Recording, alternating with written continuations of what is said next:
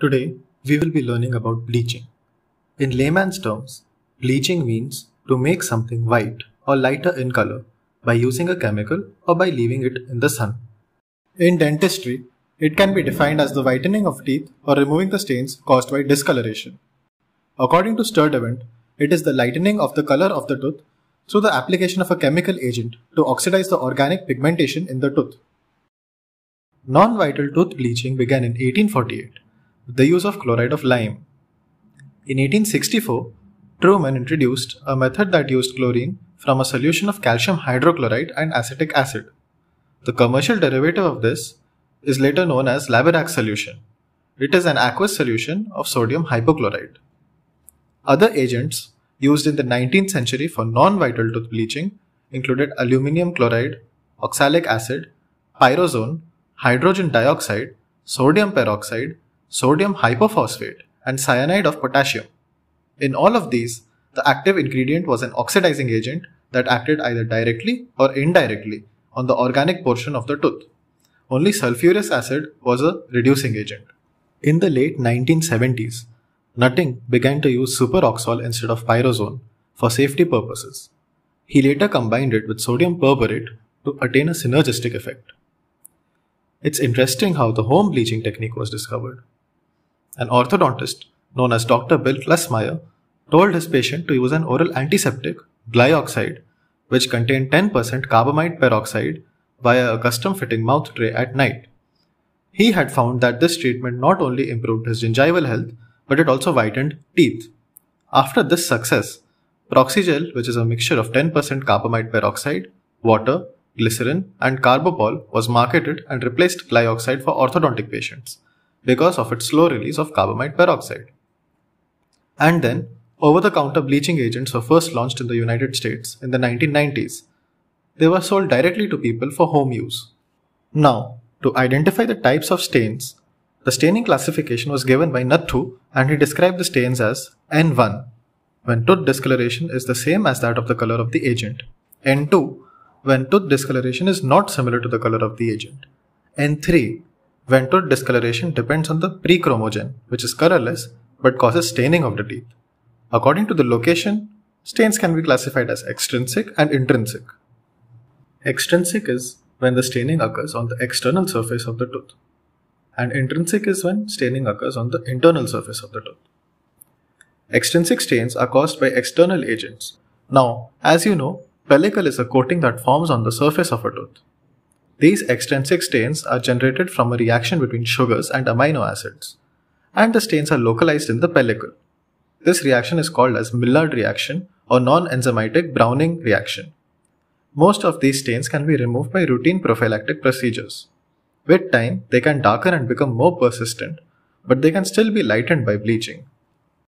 Intrinsic stains are caused by internal agents or internal defects in dentin or enamel like amelogenesis imperfecta, dentinogenesis imperfecta, and enamel hypoplasia. Intrinsic stains can be caused by aging. It's a very common cause of discoloration. What happens is that the underlying dentin tends to darken due to the formation of secondary dentin, and this secondary dentin is darker and more opaque than the original one. So with aging, the overlying enamel also becomes thinner. This combination results in teeth that look darker. The discoloration of teeth due to aging responds quickly to bleaching in most cases. Intrinsic stains can also be due to microcracks in the enamel or tetracycline medication. Discoloration from this may occur either before or after the tooth is fully formed.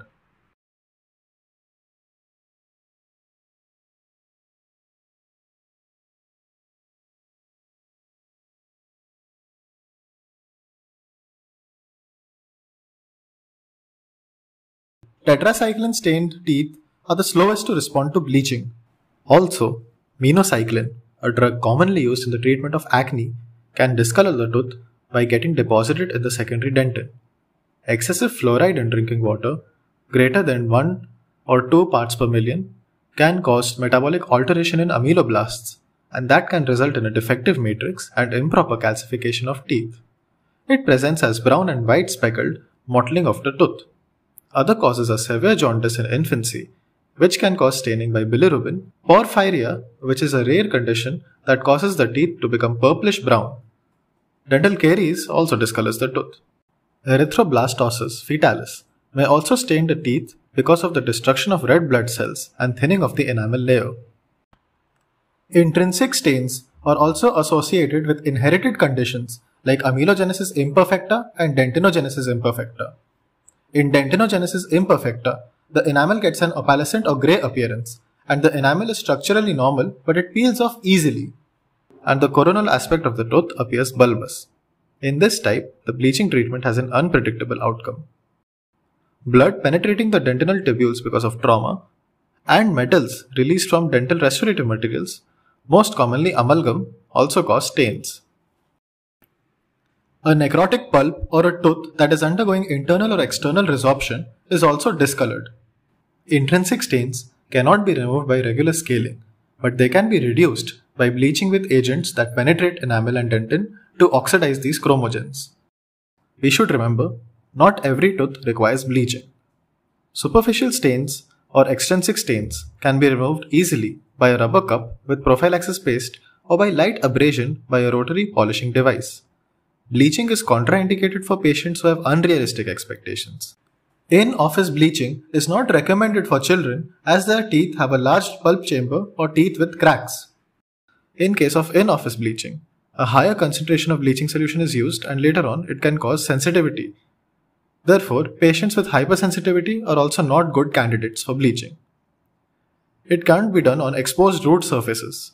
Patients with gingival recession that exposes roots will show yellow tooth structure in those areas. Bleaching cannot be done when there is severe loss of enamel, like in teeth that have undergone attrition. At-home bleaching is not indicated for pregnant women because it can cause gingival irritation.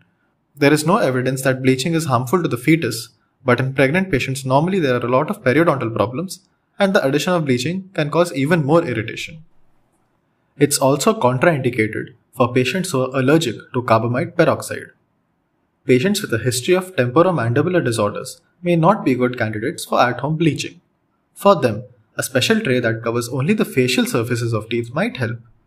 Another important contraindication is when the patient can't afford to change the existing restoration.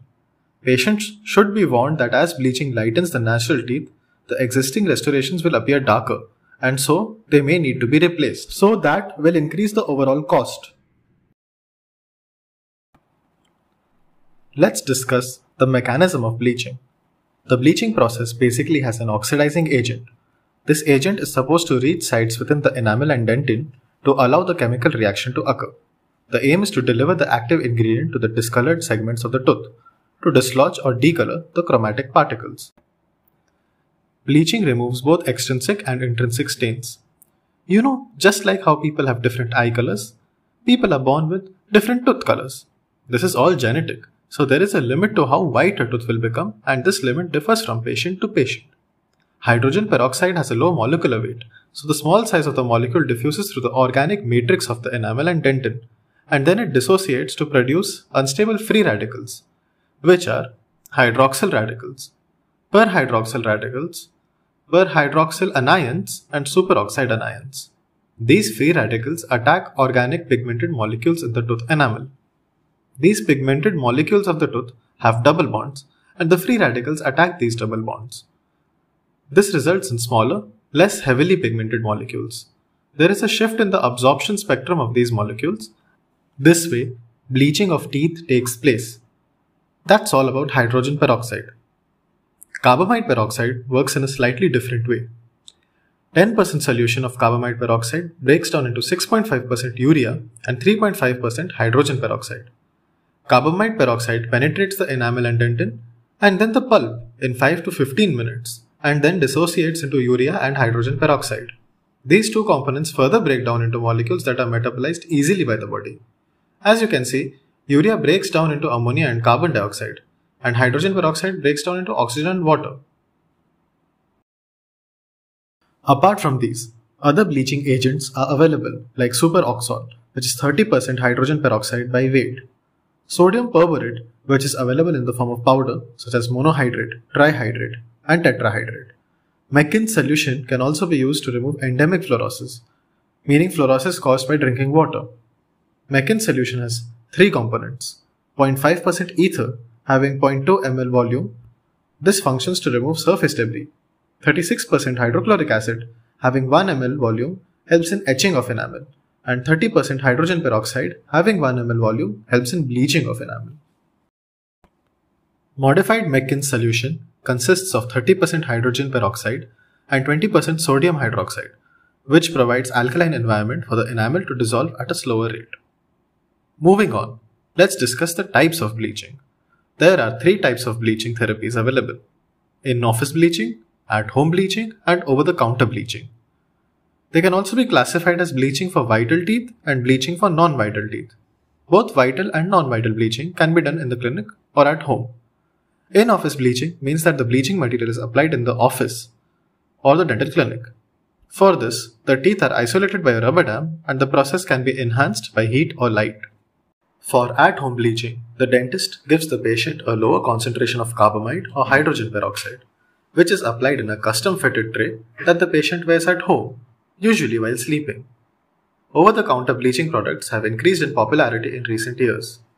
These products have a low concentration of whitening agent, about 3 to 6% hydrogen peroxide, and the patient can apply it to the teeth via gum shields, strips, or paint-on product formats. They are also available as whitening dentrifices, prefabricated trays, whitening strips, and toothpastes. Let's understand non-vital bleaching. It means bleaching of endodontically treated teeth. Endodontically treated teeth can be discolored from blood products caused by trauma before root canal therapy, or by necrotic tissue left in the pulp chamber by mistake. A historical bleaching method called as the thermocatalytic technique used 35% hydrogen peroxide applied to the pulp chamber. It involved the use of heat applied several times during the 30-minute period to enhance the action of the solution in the pulp chamber, after which the solution was rinsed out. The disadvantage here was cervical resorption. So alternatively, the walking bleach technique was introduced. When only sodium perborate is used, it is called as walking bleach technique, and when sodium perborate plus 30% hydrogen peroxide is used, it's called as modified walking bleach technique. Let's see how it is done. Before we start, a periapical radiograph is needed to ensure that an effective RCT has been done. Rubber dam should be placed to ensure the protection of the soft tissues. All material in the coronal portion of the tooth is removed. Gutta percha has to be removed approximately 2 mm apical to the clinical crown. The endodontic access opening should be enlarged adequately to allow complete debridement of the pulp chamber. Then, a light cured GIC is placed to seal the gutta percha of the root canal filling from the coronal portion of the pulp chamber. Excess material from the seal is trimmed off. Now, the bleaching paste is made by mixing 1 drop of saline with sodium perborate. Sodium perborate is another product of hydrogen peroxide family, which breaks down to form sodium metaborate, hydrogen peroxide, and nascent oxygen. This material has been used for over half a century to bleach non-vital teeth using the walking technique. Sodium perborate mixed with 30% hydrogen peroxide is placed in the coronal cavity and packed against the buccal wall and then sealed in with a temporary restorative material. The area should be isolated for about 5 minutes after closure. During this time, the seal of the restoration should be checked. If bubbles appear around the margins of the temporary restoration, it indicates leakage and the temporary restoration must be replaced. If no bubbles appear, the rubber dam can be removed and the patient can leave. Now, since the patient can walk around with the bleaching agent in their tooth, it is called as walking bleach technique. The mixture may be changed every 3 to 5 days, and usually 1 to 3 treatments are required to achieve optimal tooth lightening. If sodium perborate is used alone, it should be changed weekly. After successful bleaching of the tooth, the pulp chamber is rinsed and filled with a paste consisting of calcium hydroxide powder in sterile saline, but the enamel walls and margins are kept clean and free of the calcium hydroxide paste. Next, the access opening is resealed with a temporary restorative material, and the calcium hydroxide material is kept in the pulp chamber for 2 weeks. Afterwards, the temporary restorative material is removed, calcium hydroxide is rinsed, and the pulp chamber is dried. Next, enamel and dentine are etched, and the tooth is restored with a light cured composite. As you know, a high concentration of hydrogen peroxide is very caustic, and it can cause resorption. So, techniques using high concentrations of hydrogen peroxide are no longer recommended. There are safer options available for walking bleach, like the use of sodium perborate mixed with distilled water or anesthetic, or 10% carbamide peroxide. A newer technique is using 10% carbamide peroxide alone. Carbamide peroxide elevates the pH, which may prevent resorption. Vital bleaching techniques include an in-office technique, which is called as power bleaching, and an outside-the-office alternative, that is a dentist-prescribed home-applied technique, that is night guard vital bleaching. Let's see how in-office vital teeth bleaching is done. The first step is isolation with a rubber dam. After drying the teeth and gingiva, a barrier gel is applied until it extends about 3 mm on the gingiva and it is light cured for about 10 seconds. This protects the gingiva from the bleaching gel. Then, a 35% hydrogen peroxide soaked gauze or a gel or paste form of hydrogen peroxide is placed on the teeth. The oxidation reaction of the hydrogen peroxide can be accelerated by applying heat with either a heating instrument for 2 minutes per tooth set at the maximum tolerance of the patient or with an intense light 30 minutes per arch. After the treatment is over, the teeth are rinsed, the rubber dam is removed, the patient should be informed about post-operative sensitivity. A non-steroidal anti-inflammatory drug can be prescribed if the teeth become too sensitive. Bleaching treatments are generally given weekly for 2 to 6 treatments, and each treatment can last for 30 to 45 minutes. Also, patients may experience sensitivity of teeth between appointments, but it is temporary and no long-term adverse pulpal effects have been reported. The advantage of in-office technique is that it is totally under the dentist's control. The soft tissue is protected from the process with the help of gingival barrier gel. Teeth are bleached rapidly in this technique. The disadvantage is the cost. It is higher because of increased chairside time. The soft tissues can be injured, the outcome is unpredictable, and more than one visit might be required to achieve the desired results. Also, post-treatment sensitivity is a risk. A recent study showed that light with a wavelength of 405 to 410 nanometers in the violet band is capable of performing dental bleaching without using any bleaching gel. This does not mean that bleaching using light alone will substitute for all previously existing techniques, but that by using a wavelength in the violet band, we are able to bleach teeth.